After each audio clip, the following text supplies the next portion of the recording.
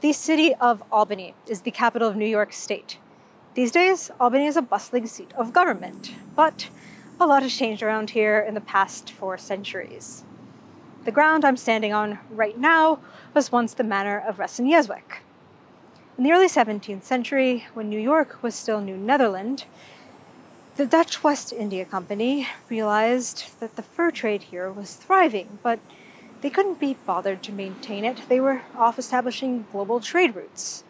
They needed a way to quickly populate the area with colonists. So they negotiated with Native Americans for land that went to investors or patroons on which less wealthy colonists could live.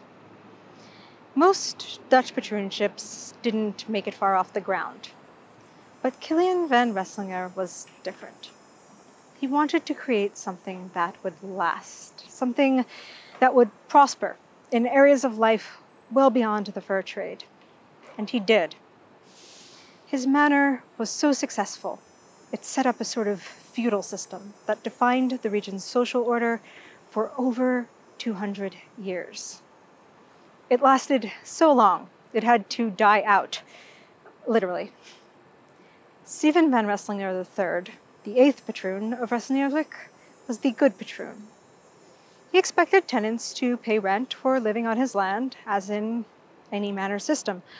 But if tenants fell on hard times, as tenants do, he'd grant them exemptions from paying full rent, and people liked that. It felt fair.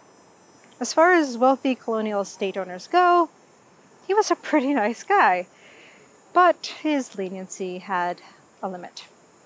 In 1839, Resslinger III died, and his will instructed his heirs to collect all outstanding debts immediately. As expected, tenants simply couldn't pay, and when the new landowners outright refused to negotiate, it felt like an injustice. Tenants' lives were so disrupted, they revolted, not just against rent collectors, but against the entire manor system itself. The anti-renters, as they called themselves, issued a Declaration of Independence, and the 6-year anti-rent war began.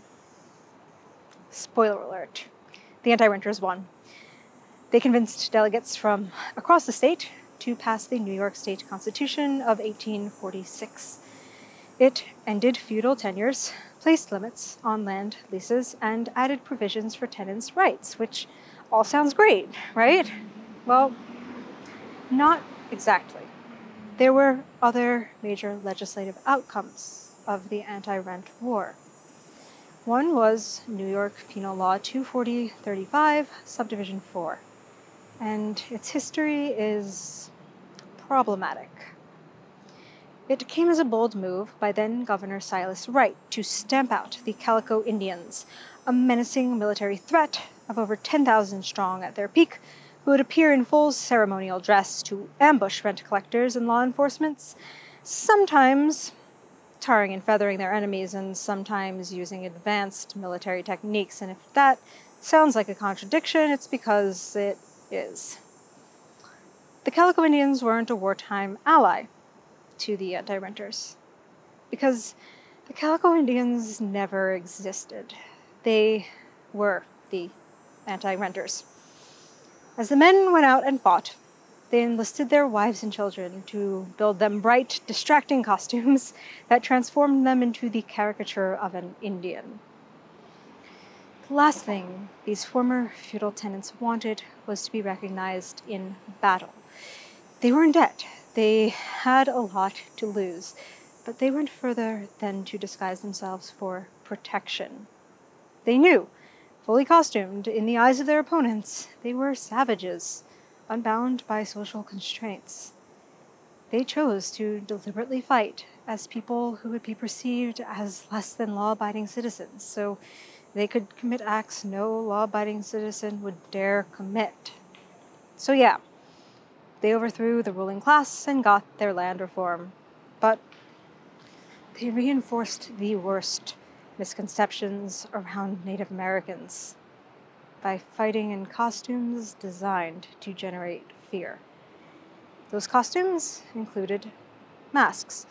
And that fear was so strong, lawmakers made it illegal to wear masks in public as soon as the war ended.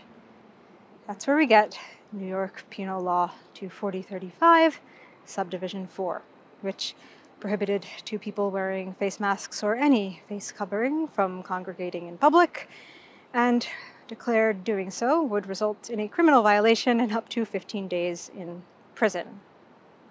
Let's fast forward. On the 17th of April, 2020, New York Governor Andrew Cuomo mandated all New Yorkers wear face masks in public. He unquestionably had the authority to do this, not only because of his position as governor, but because just over a month earlier, he declared a disaster of emergency in the state of New York. This gave him leeway to pass additional executive orders to keep up with the rapidly changing state of the pandemic. Legally, and I'm not talking about public opinion, but legally, internal to government, the mask mandate shouldn't have been a problem. But for 37 days, it was, because there's still a 175-year-old law in effect, in direct opposition to it. Enter SB 8415, the bill that, after 175 years, repealed the anti-mask law. The official justification for the bill makes it clear that it's had a history of being applied selectively. It started out to create accountability for one's actions in a crowd, but over the years it morphed into a more general purpose anti-loitering law. That meant it could be used to stop offenses against public order. And a 1965 revision of the law said those offenses required no intent to create individual or public harm. They just had to be unsanitary or unwholesome from a social viewpoint. In other words, it was entirely subjective. Really, since the late 1960s, the anti-mask law was a convenient way for police to disband protests and blur the line that prevents state governments from interfering with the right to assemble. New York put an end to its anti-mask law on the 24th of May, 2020. That timing was coincidental, but it feels prophetic. People could argue for a lifetime if the anti-renters' ends justified their means. They could argue if the anti-rent law was constitutional. They could argue about pretty much anything that's happened in 2020. But that won't accomplish anything. Looking back at all of this history, even the present day, one thing is clear. Something unjust can only exist for so long before it reaches a boiling point and people will band together to fight against it. Ideally, the outcome is change. In the meantime, and going forward, it's important to remember any legislation will have unintended consequences. Ambiguity or an archaic law still in effect that has the potential to oppress a group of people will only make things worse. It's near impossible for people in power to account for every way a law intended for good can be used for evil.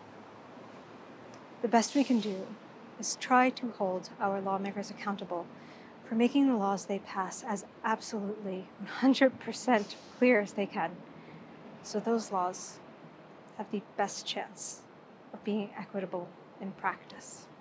A very special thanks to everyone at the Cherry Hill Mansion in Albany and the Cralos State Historic Site in Ressler, New York, for helping me with my research and allowing me to film. This video would not have been possible without them. There are links in the description to their website so you can find out more about everything they have to offer, as well as information about visiting. That was one take! That was one take! Yes!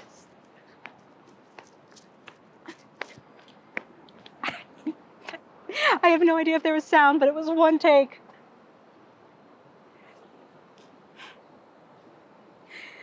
Ah.